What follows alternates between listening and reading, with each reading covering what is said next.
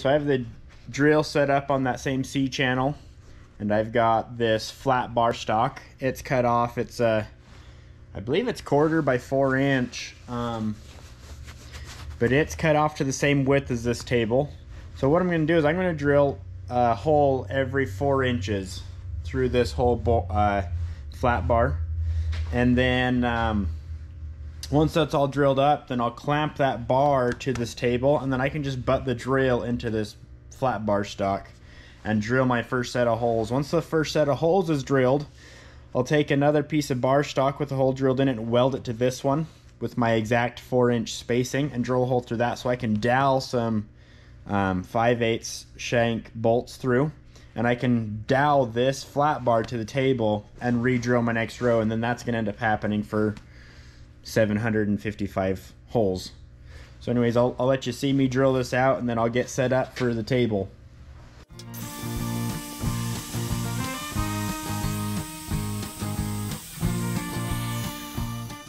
So that first hole is done. Now that that's done, you're going to see a fast forward. I'm going to measure all these out, and then I'll go ahead and get everything drilled. So cue the fast forward, and on your mark, get set, go.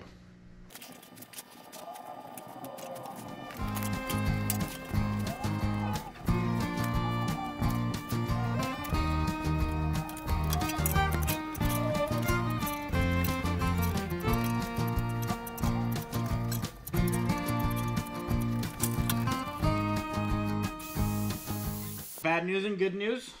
Bad news is I broke the bit off. Set screws, they go in here that hold the shank in. I guess I didn't get them tight enough. One popped out, embarrassing moment, and I shattered. Good news is Bonneville Supply here locally had these in stock.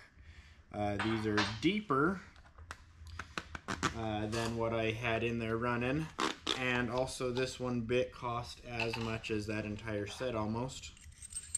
For those of you that didn't realize, because probably none of you honestly knew this, because this is something only professionals know, but these need to be tight so that you don't shatter them, or so that I don't shatter them, because obviously I didn't do it right.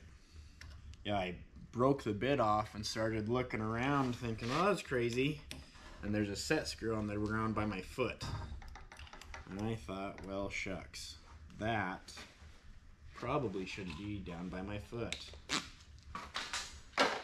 So let's give these a double twistaroo and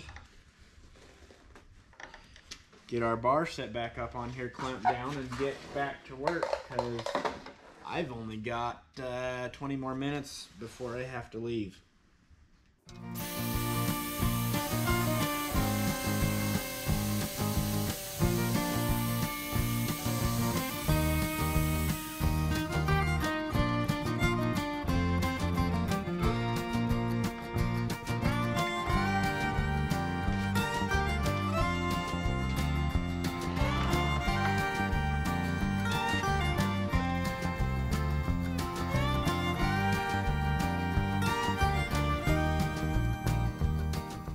Welcome back. I've got to get on top of my batteries first and foremost. You guys died. You don't know this, I know this, you don't know this, but today's a different day than the last time you were here. But I made the bar, you saw me make that, you saw me start drilling the holes. Somewhere around there you guys fell asleep and I kept working.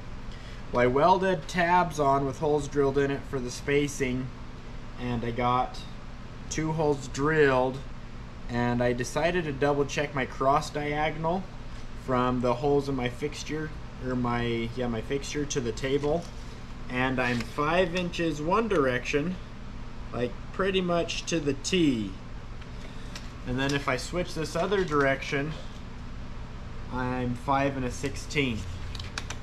And so if I was to keep going, eventually all of the holes would work their way that way by 1/16 of an inch every row, which means by the time I got over there I'd be maybe 1 1/8 inches out. So anyways, I'm going to cut these welds right here. And on this side, you can't see that one because the head goes in your way. Those welds. And I'm actually, instead of being welded to the outside holes, I'm going to move in one hole on each side. Square it up perfectly. I'm going to have 2 holes that are bad on the entire table. But I'll square up perfectly hole to hole on the diagonal. I used squares and stuff to fit this up, but it was off just a little bit. So I'll square diagonally this hole to here and this hole to here, and then weld that back on, and then it's going to be super boring for you and it'll be fast forwarded, but I've got 700 holes to drill. So I think you might have missed it too. I broke one bit already, went and bought another bit. The one I bought in town went dull and I've sharpened it already. And it doesn't drill as good now that I sharpened it, but that's better than not drilling at all. So I'm going to get a skinny weld, cut this guy off, slide him over to relocate him, and go from there. Keep watching, don't go away.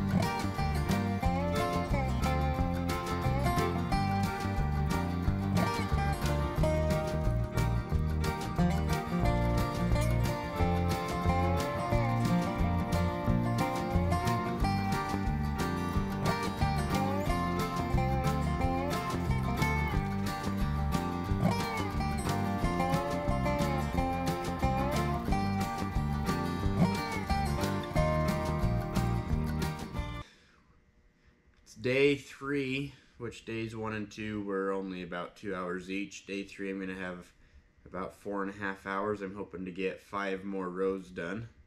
Currently there's 4 rows of these holes, plus this hole that I broke the bit in that I haven't been able to get done yet.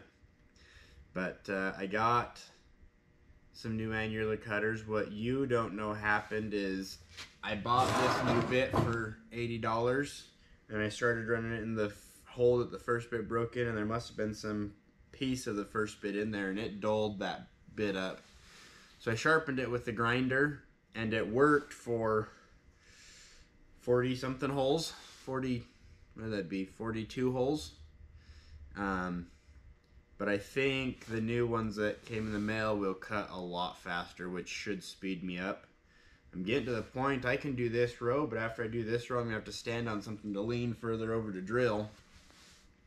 But as you can see with these clamps, you know, I can just drop something in real quick and it's tight. You know, it's crazy fast. It's almost stupid that I haven't done this years ago. I mean, you just slide that in and you're clamped down that quick. So I did buy 4 more of these at Cal Ranch. They're not Vice Grip brand. Vice Grip brand is the best by far. I bought Lincoln's. They're a little less than half the price, so we'll see how well they last. The Harbor Freight ones just break. But anyways, let's get to drilling. We gotta monopolize on our time.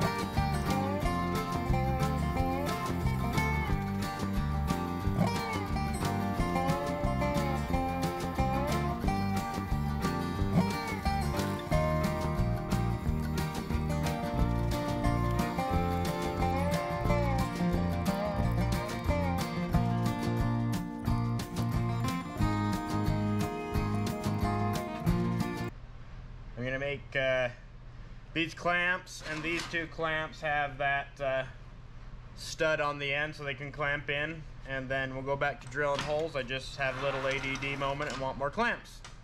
So bear with me, enjoy.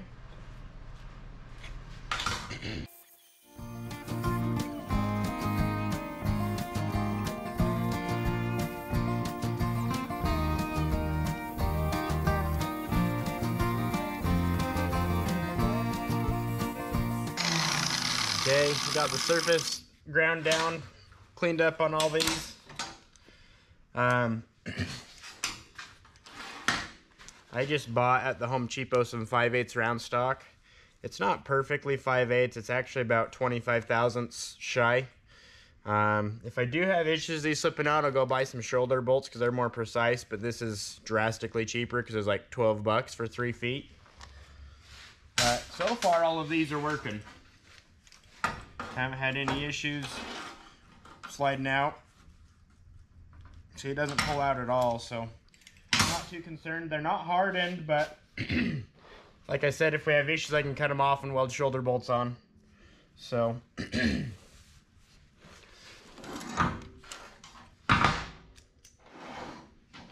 don't know what the best way to do this is, if I'm being honest.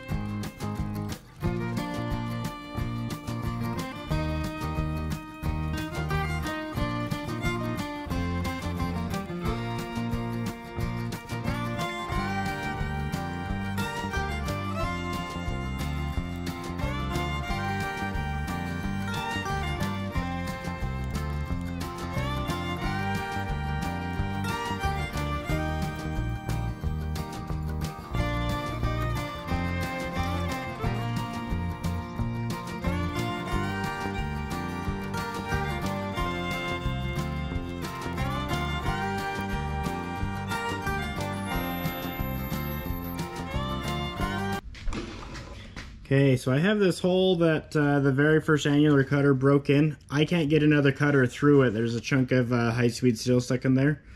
So I'm going to drill it out with old school bit. I'm going to start out with a smaller one and then end with this one and see if I can get it with those. There's a good chance this will break in there. So stay tuned.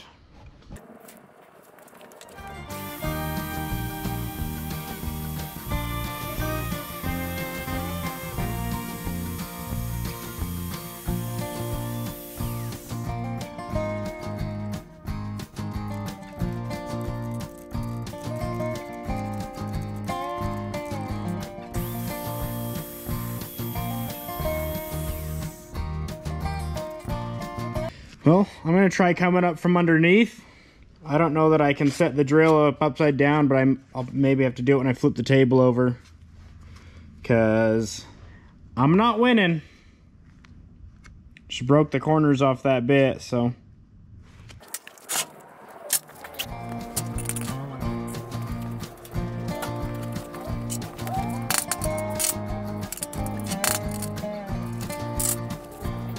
I may have gotten the chunk out, so I'm going to give it another shot real quick.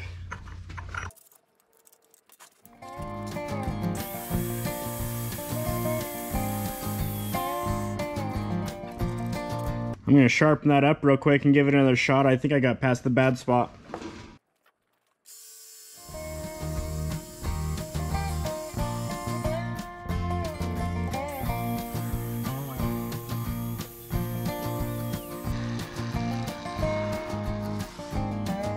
We were just victorious.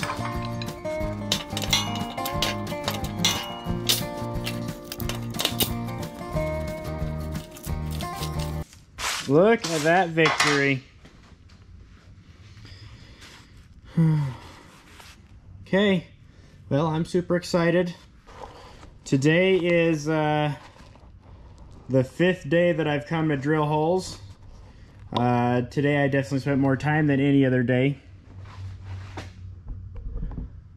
A lot of the other days I had, one day I had like 3 hours.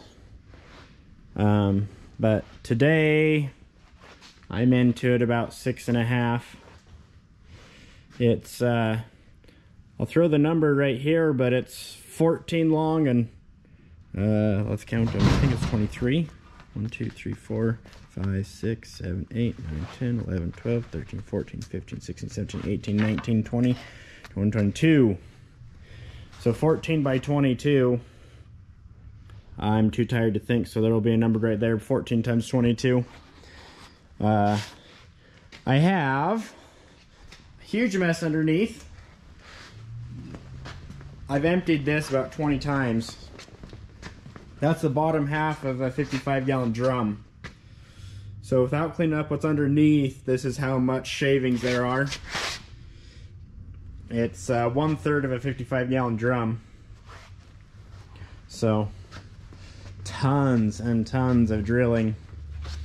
I think I'll look through the camera footage, but I think I'm somewhere around 14 hours of drilling.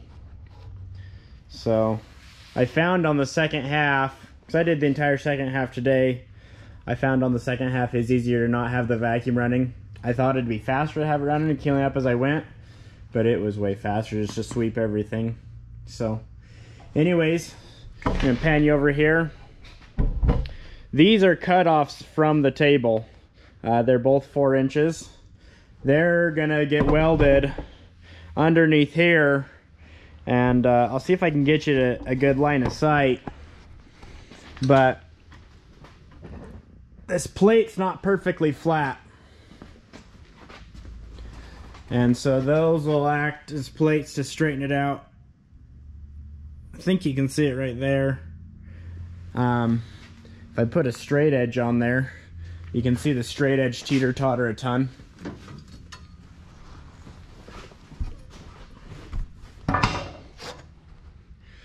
So, should be tight the whole length, but it's not. See, there's a gap tight on the end, gap, tight, bigger gap. So, welding those gussets on I look great today, don't I? Welding those gussets on, or plates, will help me straighten out the whole table. Keep these lines nice and true. And then I've got some 4.5 by 5 by 1/4 inch wall.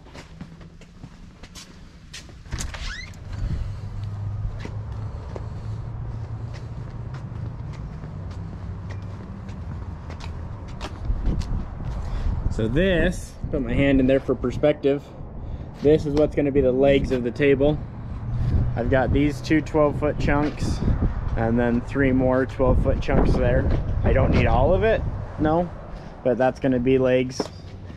And then there's going to be a shelf. I also have some green leaf parts bins right there that's going to get built into it. So I have some storage drawers built into the table. You can see them right there. So this is going to be a really long video. I figure if I speed it up 15 times, which is faster than I usually do, that's 1 hour of drilling.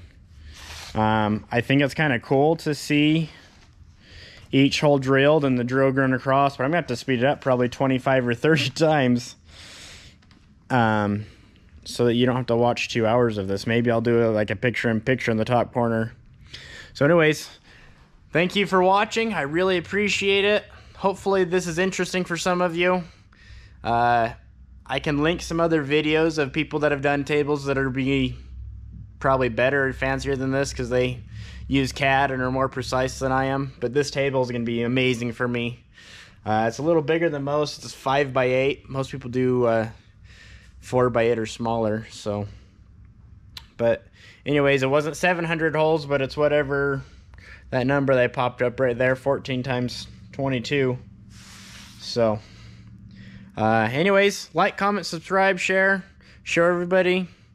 This is going to be by far the most production improving project that I have for myself.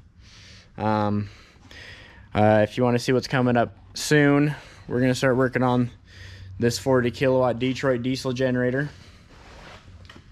This is not the first engine I ever rebuilt, but the first engine I ever rebuilt was a 271 Detroit.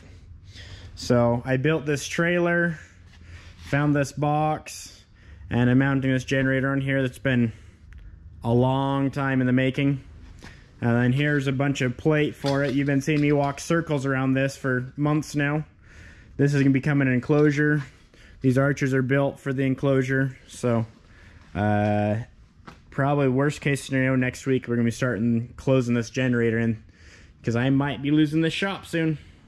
So anyways, thanks for watching. Like, comment, subscribe, share. See you next time.